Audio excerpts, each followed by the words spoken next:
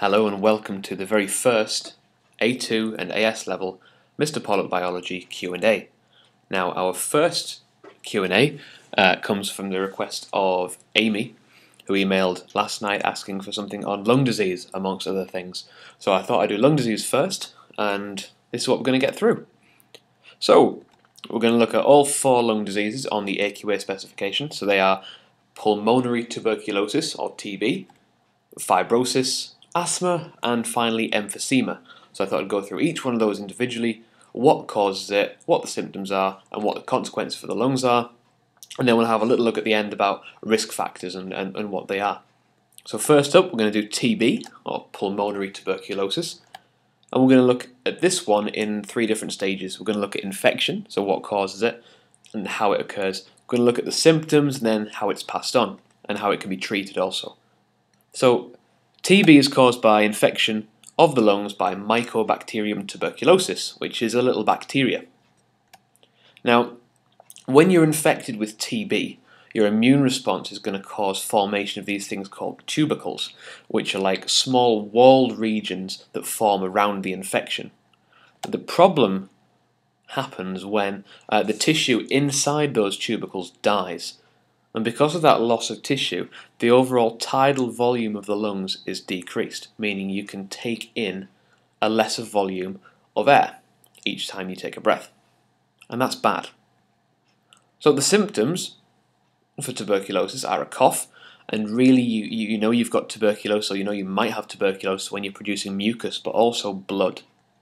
So that blood is produced as a result of the tissue death after the formation of the tubercles.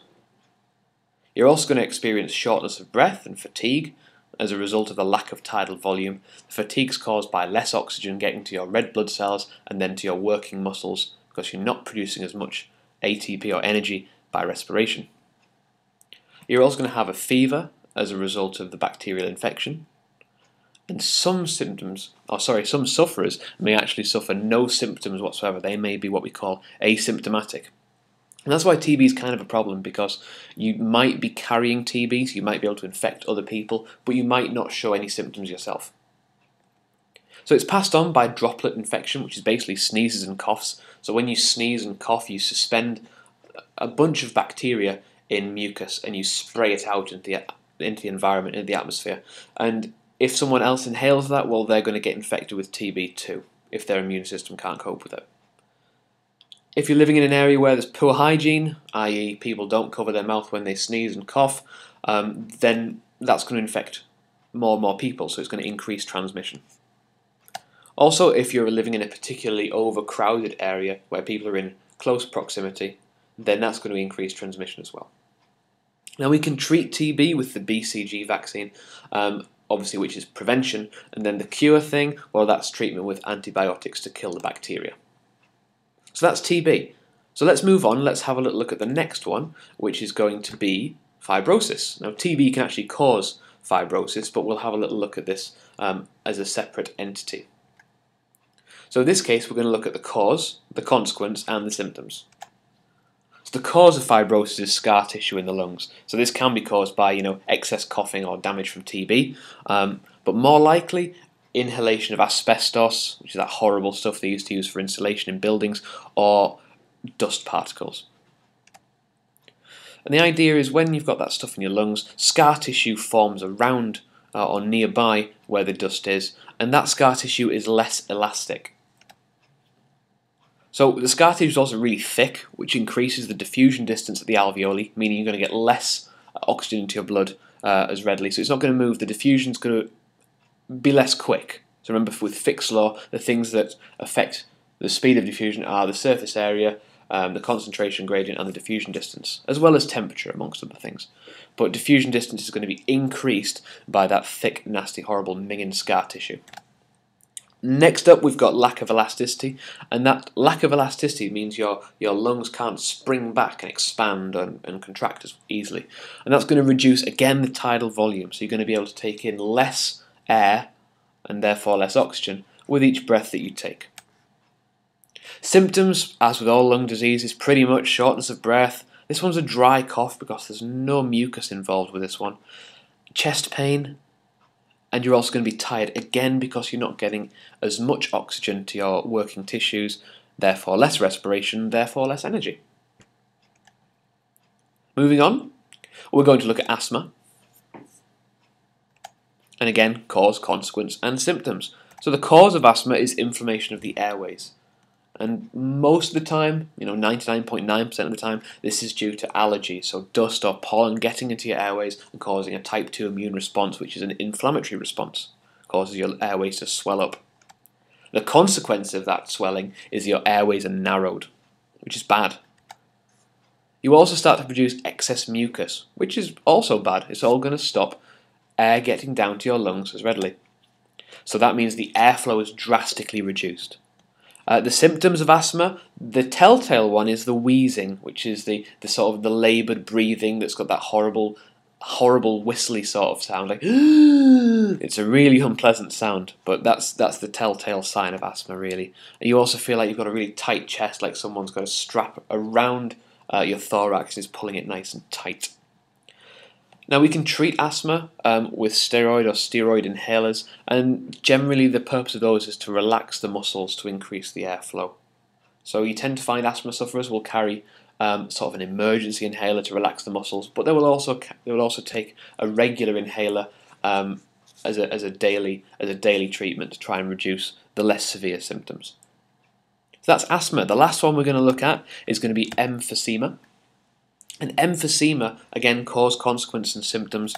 Emphysema, one of the main causes is smoking. But also it can be caused by extended exposure to pollutants in the atmosphere, in the air. And basically what happens is foreign particles or bits of junk get trapped in your lungs and cannot be removed. And what happens is your immune system responds by causing inflammation. It's a type 2 immune response causing inflammation and swelling, and that attracts phagocytes.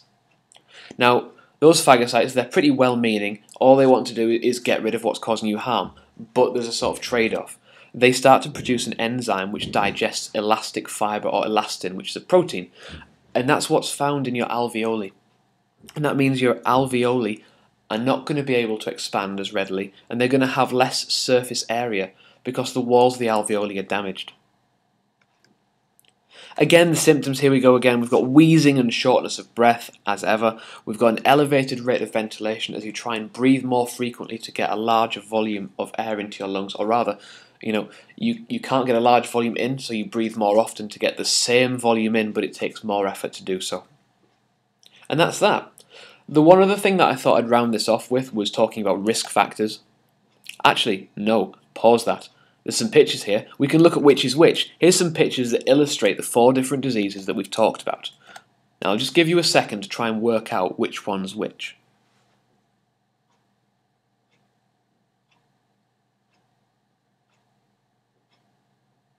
Did you get it? Here are your choices. Asthma, TB, fibrosis, or emphysema. Well, this one's asthma, because we've got increased swelling in the bronchioles. This one's TB, because we've got presence of the Mycobacterium tuberculosis there. This one is fibrosis, because we've got an increase in mucus in the alveoli. And this one is emphysema, because we've got the damage to the walls and less surface area. Now let's talk about risk factors. So I first of all thought, well, what is a risk factor? Well, a risk factor is something that increases the likelihood of you getting a certain disease. The obvious one is smoking and emphysema. The more you smoke, the more likely you are to get emphysema.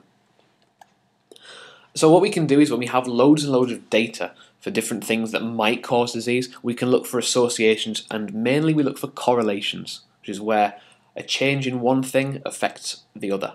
So we can establish whether something is a risk factor or not by looking for these correlations. So what you'd see that, hey look, these people who smoke less are less likely to get emphysema.